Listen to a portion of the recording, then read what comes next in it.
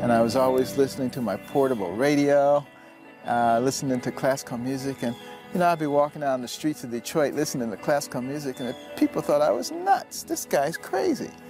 But years later, when I decided that I wanted to be a neurosurgeon, well, I wanted to go to the place that's best known for neurosurgery, and that would be Johns Hopkins. But as I said before, they only took 2 people a year out of 125 applicants. But when I got an interview and I went there, the fellow who was in charge of the neurosurgery residency program, George B. Uverhai, was also in charge of cultural affairs at the hospital.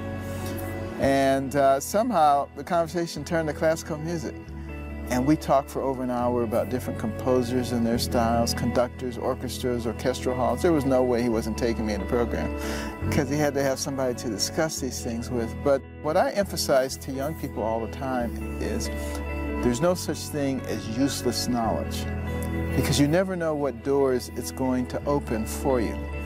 And the more you know, the more options you have. We cannot trace, you know, the origins of a thought. We cannot define where imagination comes from. And I'm not sure we ever will, because that exists in a different dimension. The brain is the conduit through which we reach that other dimension, but we have no way of quantifying and measuring it. But we do have the ability to enjoy it and to use it to the fullest extent. You know, the human brain, if you have an average brain, you're capable of almost anything because of the complexity of our brains.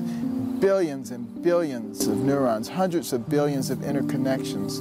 It can process more than 2 million bits of information in 1 second. It never forgets anything you've ever seen, anything you've ever heard. And, you know, with something like that sitting up here, why would you ever utter the words, "I can't"?